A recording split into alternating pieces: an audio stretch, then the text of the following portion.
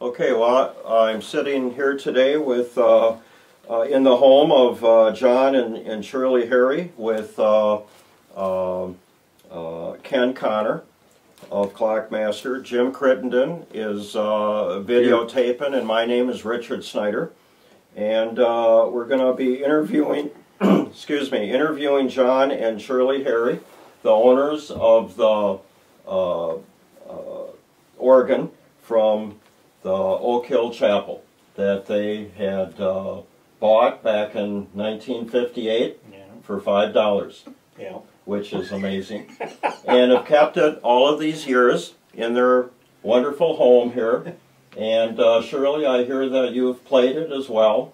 Well, I make a stab at it. I am not an organist or a piano player, but I did all my college work on it. Wow. So that got me through college to get my music degree. Wow, incredible. Have you restored it at all, or No. or it's still in the original condition? Yep. Yeah.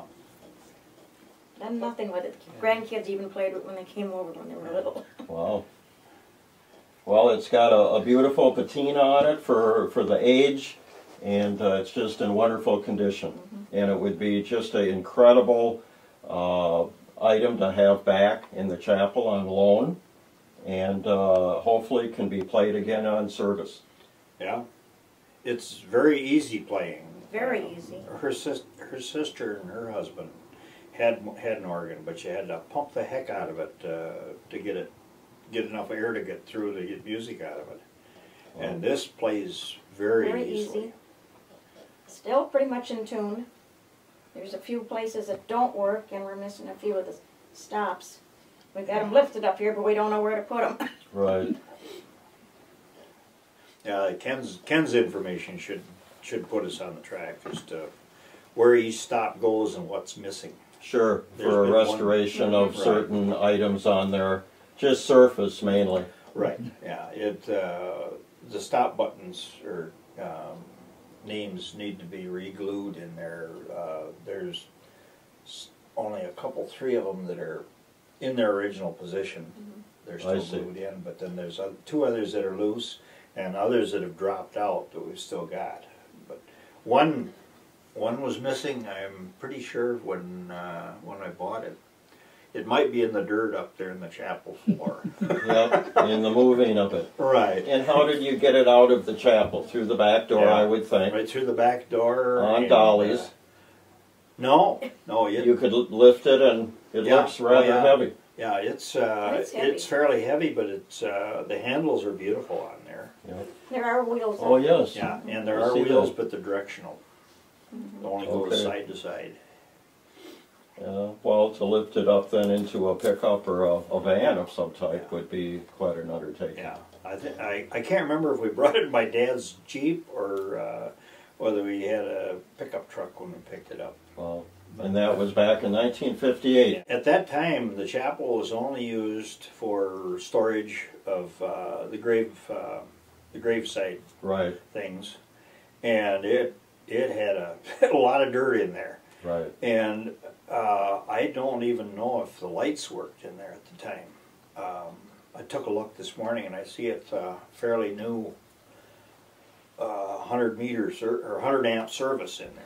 Yeah, it's fairly updated now, Yeah. even with the furnace. I know before the only light we had in there when we picked the organ up was what came through the back door. Right. Yep. So, but anyway, Herman was talking to me one day, and he mentioned that they were going to clean the chapel out. And I said, does that mean the organ is going to? And he said, yeah. He said, that's going to. And I said, oh, do you think they would let me buy it? And he said, I don't know. He said, well, put in a bid, and he said, well, I'll talk to the association about it. And he said, I asked him, I says, what is it worth? And he says, I've got no idea. I said, well, I said, do you think they'd accept $5 for it? Wow.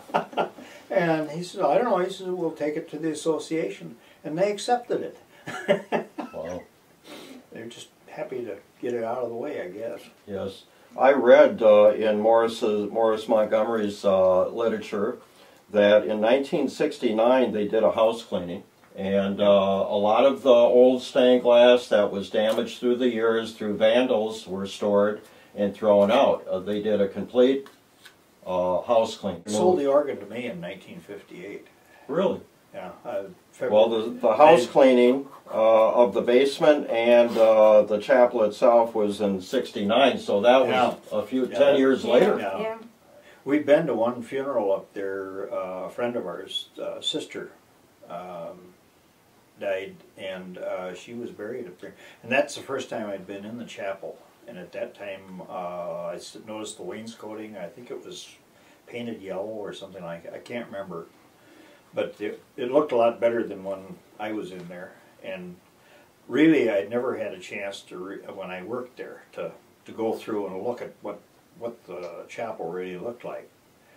It just got the impression from, like I said, from the light in the back door, that there was this much dirt on the floor. Wow. And everything was just inside the chapel itself. Right, yeah.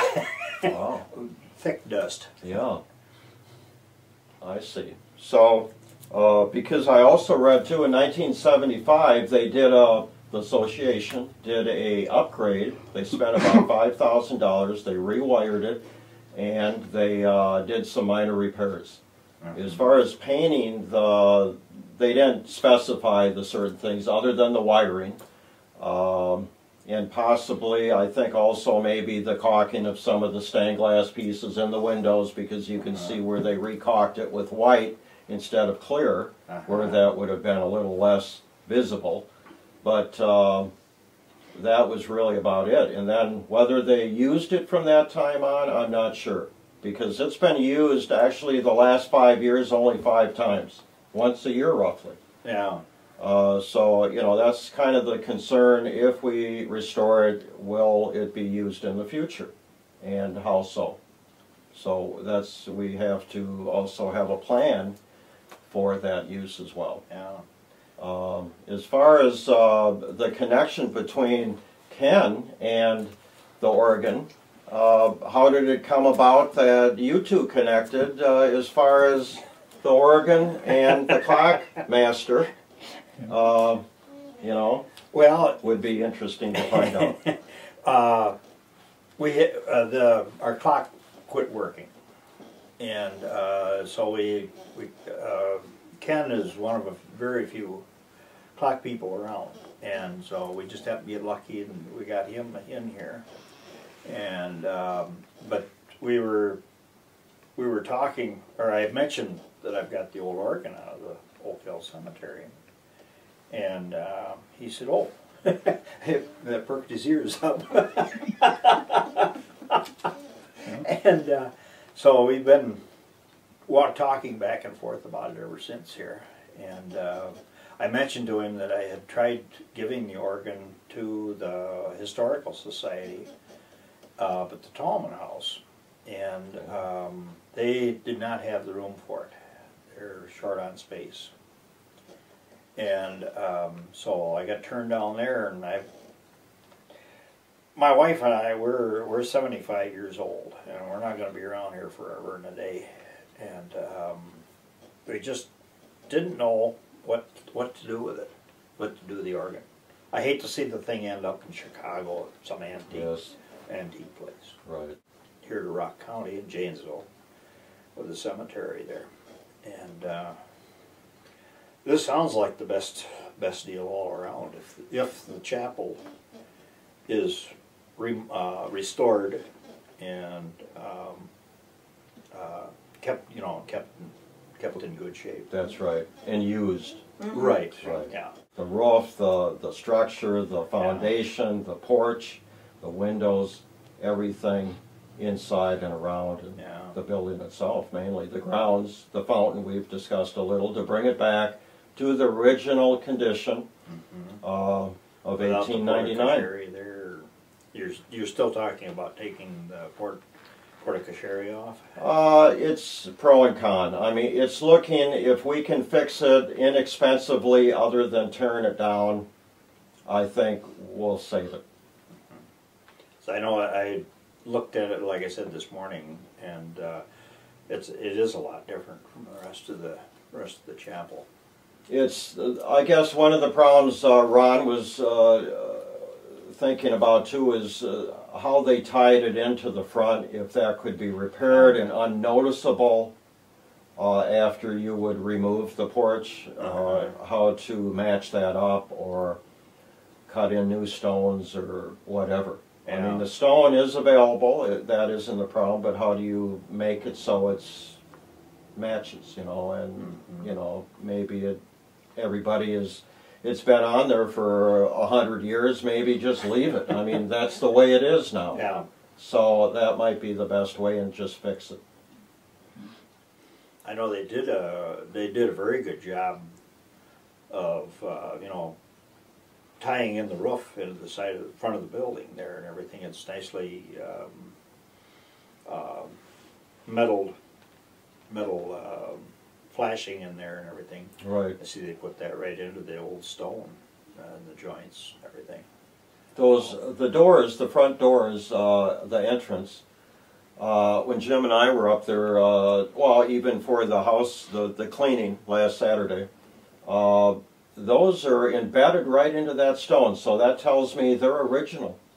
Highly possible. Those steel doors, protective doors, on the outside there that's padlocked, they're heavy duty. And the way they put them, mounted them into that stonework on the right and the left, they are incredibly strong.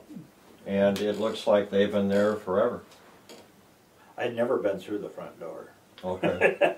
Always going in the back door. Then you need to come this weekend so you can. Yeah, yeah.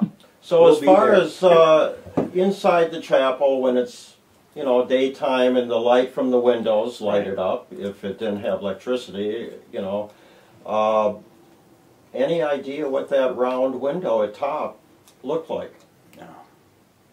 That is really the mystery. Even Morris Montgomery said that, well, in his book it stated that it was a memorial window from Knights of Pythias. And on the outside border it spelled that out, that it was painted and probably fired on. That's how they do it. And, you know, maybe other members or whoever donated it, you know, might have had their name on there like the other memorial windows have. But as far as the actual design, that is a lost photo. I haven't located that. So that one is a mystery as to the design of that, if it comes to the point, and hopefully it will come to the point of the total restoration of redoing all the windows. That is one that we're not sure what that design is unless it comes forward. I did notice one thing. Somebody did a smart thing. They covered all the windows with screen. Yes. And that saved more damage. Right. That's right. Right. It would be just too easy for kids to come in there and throw rocks through all those windows. Right. That was Rick Struley's uncle. A lot of fun with it. Right. That's right. Rick Struley. It was his the uncle. Caretaker now. His uncle did that. Oh, okay. Yeah, he's well educated too with all the stuff up there, and some of the history as well. His uncle was there for many years. And how long was Rick there? I forget. 10 years, 10, 12 years maybe. Okay.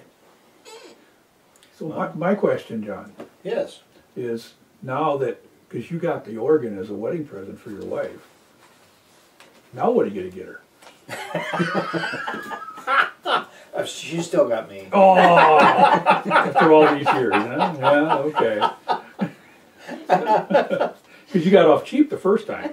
Oh yeah. Yeah, $5. $5. Now it is. The ante goes up, you know, after all this time. When we got married in 1959, we didn't spend much on on a wedding. She made her bridesmaid or bride's dress, All of them. and yeah, you made all her bridesmaids, and I think I rented a white dinner jacket there. Okay. And that was in style at that time. Yeah, sure. And then this organ's been in this room in different corners of it over the years as they've changed decorations and everything. Yeah. But it's lived here except for one time. And where did it go, John? Over to Craig for I believe it was the kids over there put on Our Town. And I remember that. I was in high school at that time. Oh, you were? Yeah. You weren't one of the kids. That was not something, Craig though. That was still Janesville Senior High That's School. right. Yeah. Because we were the first class to graduate over here. Came just Craig High School. I was the last class to. I was the first class of the old high Craig. school. Oh, okay. That was '68. We were 56. So the organ got to be in the play, and Yeah. Yeah, that's quite an ordeal to move this out just for that. Back and forth. I mean, that was... Yeah. They brought some kids over and brought over a pickup truck, I think, take it over. And I put my finger putting her through the teacher's chest, telling him under no circumstances is anybody to fool with that thing. It's delicate. Sure. Yes. Mm-hmm. Yeah. Oh, yeah. The carving here is really nice and detailed. Yeah. The finish is wearing off. Oh, yeah. Right. Badly. It looks like mahogany. You know, it's I was got kind of that suspecting. grain pattern on there that is tight. Yeah. I mentioned to Marcia that I thought at first it was maple, but then I thought, no, that can't. It's too soft. It has to be something else. It's Yeah. got a Mahogany is different soft. grain. Right. You could put a fingernail and Yeah. make a mark in it fairly Right. easy. Right. Yeah, it's beautiful. I love the patina of age on it, Mm-hmm. Yeah. you know. And what do you think of having it in the chapel after it's restored to come and play a tune? The ceilings are probably at least 12 feet, if not higher. Oh, it'd make I quite a mean, difference. the echo in there would be just The incredible. acoustics are, Yes. sound Yeah. like they could be That's right. Yeah. really good. Yep. We did have one old German fellow, Old John I call it. I can't remember his last name, but he was a character. But he'd go in and he could play this organ while it was still in the chapel. Wow. And I never got the chance to listen to him. The other fellows that I worked with told me about it. But I bet he enjoyed the sound, I think so. you know, with the way it's the acoustic and, you know. Now, surely I'll have to do the maiden run. That's you know, right. once we get it over there. Right. Yeah, well, you're its mother. You got to take care of it. You know? You should be. I've the always one. regretted You I should never be the learned first one piano. to Yeah, play it. well. That's right. You're going to have a little time to practice again. You got your keyboard, right? You have a keyboard. yeah, Yeah. we got an electric keyboard a few years ago. So. Yeah. But Shirley's a violinist and a vocalist. Very talented. Yes. And she cooks, she sews, she does everything. Yeah, keeps me fed. I understand. I saw that lunch. I was sorry I didn't get here a little earlier.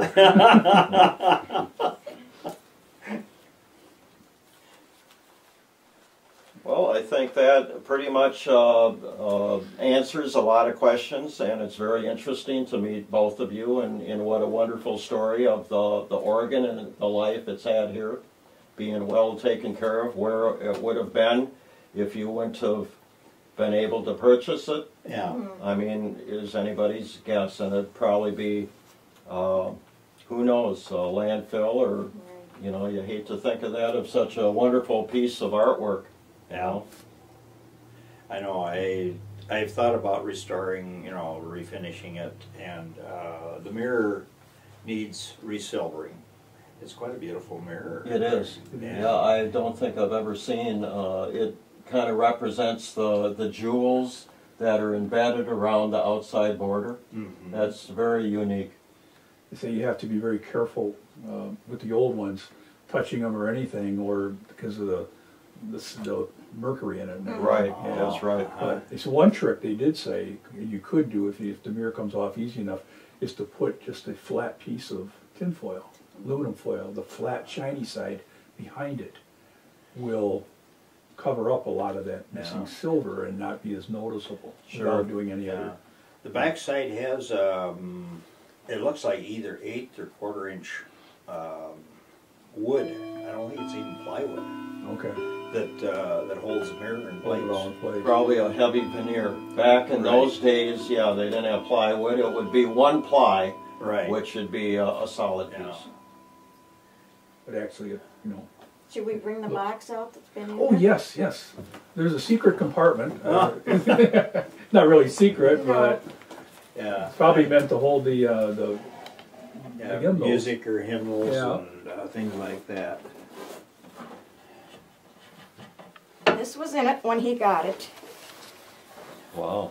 And that's everything. We've never taken anything No, out. we've left it as I is. don't know if we should have put more tobacco in there. Yeah, it's John's secret stash is what it is. Well, I got an Allen wrench for tuning, or I don't know. I can't remember if that was in there or whether I put it in there or just where the heck it came from. well, just the box itself. I mean, Yeah. so Yeah, Havana, the cigars. unreal.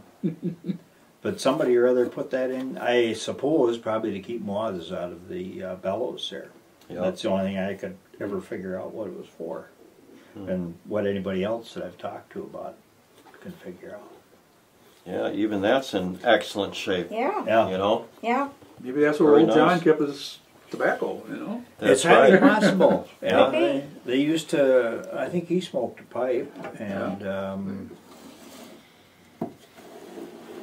some of the others. I know at that time we had a fellow named Lawrence and Bill Hamilton, two other fellows that were there, and old Bill was an old bachelor, old farmer, and he was kind of a character, but he was good. Man built like a bull. I mean, they usually put him and old John into a grave to dig it by hand. Wow. And John would get in there and he'd be chuffing and huffing away, and then Bill would jump in and then he'd go to it for a while. Sure. Hard work. Yeah. But they dug everything, they dug them all by hand then. Can we have a little brief run on the organ? See how it sounds? It'll beat a little. Okay. We should get an idea.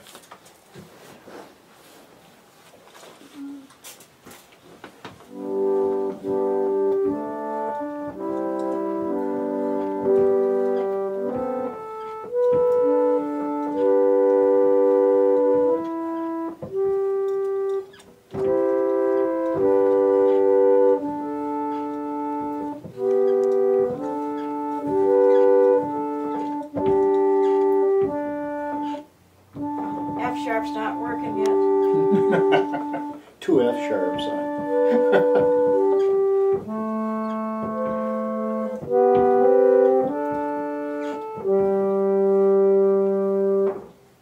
Very nice. Like I said, I'm not a piano player. My kids' family took me away from the piano.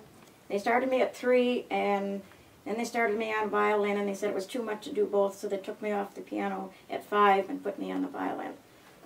And the result, this I could have used Yeah, a lot more than I did the violin. that sounded wonderful. But for college work, I mean, I could do my chording and different sounds and stuff that I needed for college, and it worked perfect. Wow. So, We just pull all the stops out so we're sure that we get a noise on every key. One of the keys on a pipe organ. yeah. You gotta pull the stops out. So, Yeah, it's an It's been great, incredible yeah. piece. Yes. That's also the original stool. oh yes. Yeah. Wow. I had to laugh. One of our granddaughters just loved to sit on that stool, and she'd sit there and spin on it. And she was like 3 or 4 years old, and she'd sit and spin until she spun the thing right out of the base. Kept going, huh? Kept Yeah. I mean, I got material a long time ago to recover it, but never got around to doing it. Wow.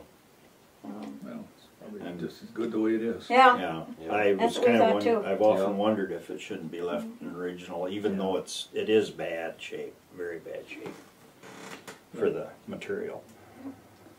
Well, it's But held it's heavy. up well. It's a heavy one. Yep. Yeah. Well made and Yeah. all hand carved, I can imagine. Yeah. Yeah. No, I don't think that's even wood. And I think No. the legs are metal. Yep. Yeah. Cast. Yeah.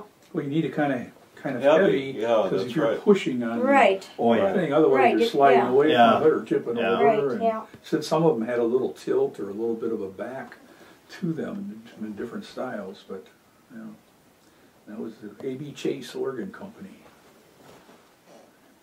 Is that the maker? Yeah, Mhm. Yeah. Yeah. Oh yeah. And they're located where? they were in Ohio. Yeah. Mr. Chase founded the company in 1876 and then died the next year. And then it was taken over by somebody else on the board, and then they continued to make organs until about the end of the 1800s, and then switched over to just making pianos. So this was probably near the end of the run, based upon Yeah. what we think. But I know. Before you go, I'd like to pull it out. Sure. And I can Get show the you serial number out. It's got some of the paper labels on the back that because all of the patents were from the 1890s. The date of the organ itself, no, I don't have anything on that. All I've got is those patent Sure. dates. And it's possible, I don't know, that the serial number has been there. I'm hoping Yeah. it is. Possibly to look that up and. Yeah. they do, Well, yeah. knowing the company when they were in business and And you know, we do have some serial number ranges for Sure. some of the years there, but Marcia's also been doing a lot more research on it Sure. and found out that I wasn't aware of that the company had gotten a prize from the World's Fair back in. Wow. Yeah. We didn't know anything Yeah. about that either. So and I don't know where she found it. I mean, I was doing searching, but ever since she was here yesterday, she's been doing a wild search on it too. So Wow. she wants to know what the serial number is. So we all need that. Yeah, we do want to get that serial number for Sure. see what we can find for you. Right. Yeah. Love to find all the information we can Oh, sure. about it there. You've been the caretaker for so many years, you know. Yep. We just never. It's just kind of sat in the corner. That's probably make what too was much best noise, for it, so. you know. Yeah. And it kept it that way. Otherwise, Yeah. it would have got destroyed, or who knows. So Now, yeah. But it gets in the way at Christmas time. Yeah. Oh, By the time you yeah. put your tree up in here and the kids are grown and they've got Oh yeah. girlfriends and boyfriends and we all get together at one great big time, there's no room. You just don't hang garland around it and put Oh, some- yes, I do that Okay. too. Oh, yeah. Go. Oh, it's all decorated in here. No, I'm sure. she'll have to find something else to hang some of that stuff on. Yeah. Well, you'll make the transition. Hopefully in a couple of years we get it out of your way and then you don't have to worry about it anymore. So. Yeah. Well, it's been a wonderful afternoon talking to you both about the wonderful history and the great care you've taken care of this organ and played it and enjoyed it with your family, and I thank you for that. Oh, thank you. And you two to join us and include the information about the connection between is very interesting as too, Ken, and thank you.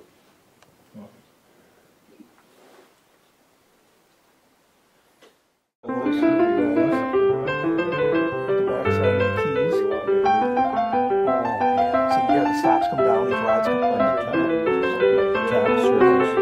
I can't read it, it's numbers.